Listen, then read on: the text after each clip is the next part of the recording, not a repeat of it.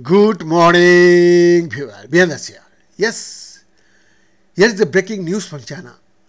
Chinese President Xi Jinping has officially inaugurated the Information Support Force, that is called ISF, a novel strategic division within the People's Liberation Army, that is called the PLA, marking a significant evolution in the military capabilities of the world's largest armed forces. This development, announced on Friday, underscores China's commitment to enhancing its military powers through advanced information and cyber welfare capabilities. Yeah, the ISF is set to play a pivotal role in modern warfare, acting as a crucial pillar in the integration and application of network information systems.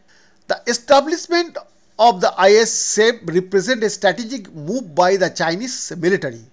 Evolving from the Strategic Support Forces created in 2015, the SSF was initially formed to address space, cyber, political and electronic warfare, aiming to equip China to engage in what has been termed informationized wars. With the introduction of the ISAF, the leadership and organizational structure of both the PLA Space Force and the PLA Cyberspace Force have been redefined, highlighting China's intent to streamline its military operation in this critical area.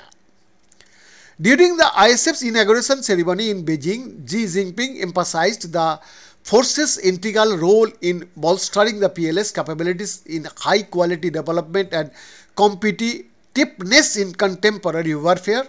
The Chinese leader's vision for the ISF includes a focus on leveraging information assets to support combat operations, ensuring information security and fostering innovation within the military's network information systems. These directives reflect a broader strategy to modernize China's national defense and enhance its armed forces' efficiency and effectiveness in fulfilling their missions in the new era. Senior Colonel, that is called Colonel Wu Quan, a spokesperson for the Defense Ministry, later elaborated on the restructuring within the PLA.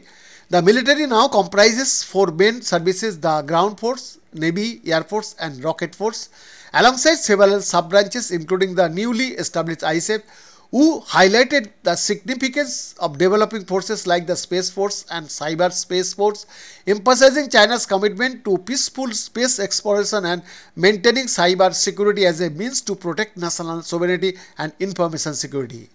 Xi Jinping's overall of China's military since assuming power in 2012 has been profound by reducing troop members and also the numbers by 300,000 and revamping command structures. Xi has demonstrated a clear focus on enhancing military readiness through constant training and real wartime exercises. The creation of the ISF further exemplifies China's strategic approach to military modernization, aiming to maintain a competitive edge in modern warfare through technological innovation and strategic foresight. Behind this exclusive report.